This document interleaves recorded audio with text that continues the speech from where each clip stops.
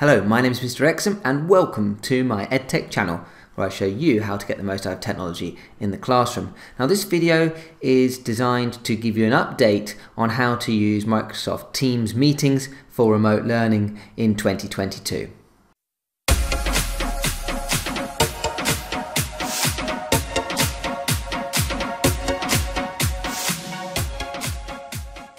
So there are various ways to start a live lesson in Teams. The quickest and easiest way is to go to the class team and to go to the general channel and just click this Meet button here.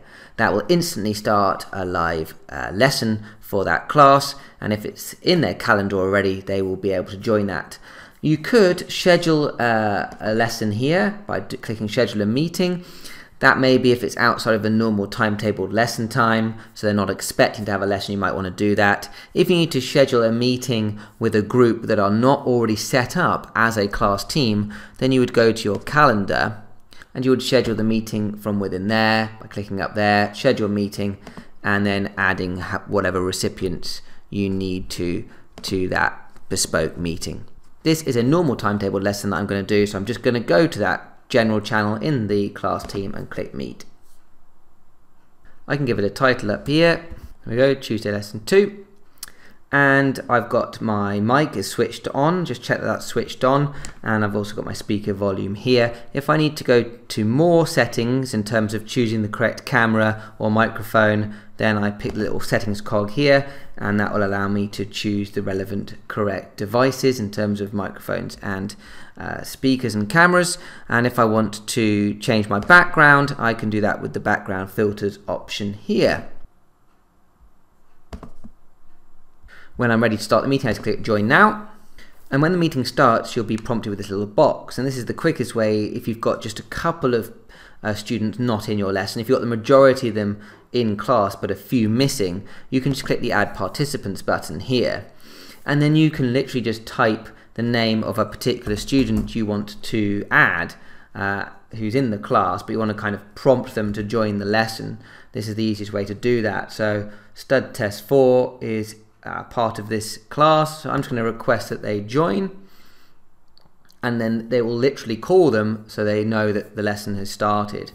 If we switch to the student view, you can see that it says that I am calling the student here, and they just have to click accept. They've also got a join button. They can see the lesson's already started. I don't need to do this, but it's a way of getting those individual students who may not have joined initially to your call. Okay, so here I am in the lesson and I've got a student who has joined, which is perfect.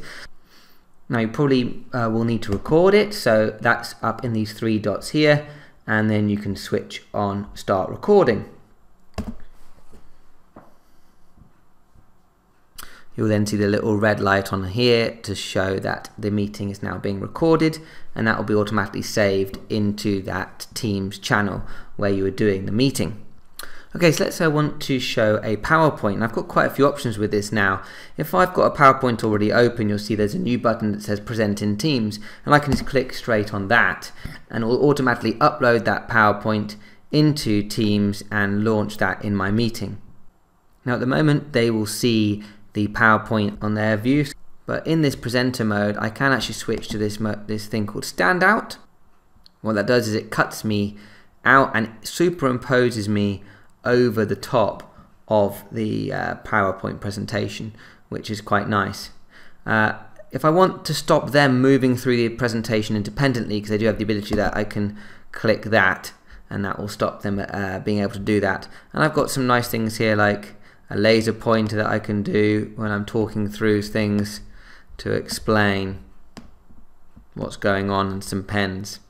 So in a lesson I might want to share some other content, not just a PowerPoint. I can do that by clicking on the little share icon up here, and that will give me other options. I can choose how I am then shared along with the content, whether I want to stand out like I just showed you on the PowerPoint there, or go side by side, or put it in a little window like a report. I'm going to choose that option here. The important point to mention here is the including the computer sound toggle.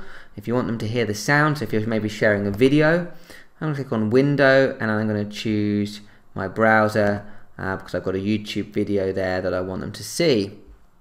Now what's annoying is sometimes you forget to click that little toggle to share sound, but there's a quick way to switch that on if you do forget. If you just move your mouse up to the top of the screen, you'll see the different presenter views. So I can just switch back to a traditional presenter view if I like, or that one where I'm superimposed, but I can also toggle the sharing the computer sound on or off very easily just by clicking on that little button there. So at the moment I'm sharing it, but if I click it there, I'm not sharing it, and now I'm sharing it again. In terms of students raising their hands, what's quite nice now is that if you are looking at the participant list and a student raises their hand, then it shows you've raised their hand, but it also puts a little number next to them to show you who raised their hands first, so you can then respond to questions in the order that the hands were raised. And if a student forgets to put their hand back down, that's fine, because you can do that on your one here by just clicking on the little 3 dots and clicking lower hand, and then it gets rid of their hand. Something else you can do now is that you can click on the 3 dots here and you can disable mic for all attendees, and this will completely disable them. They won't even be able to unmute themselves if you have this, which is a great new feature, because in previous versions students could then just unmute themselves, and that could then cause lots of unnecessary noise. But in this case that student can't unmute themselves unless I click on the 3 dots next to them and allow them the option for that. So I click allow mic. They're still muted, but now they can unmute themselves if they need to say something.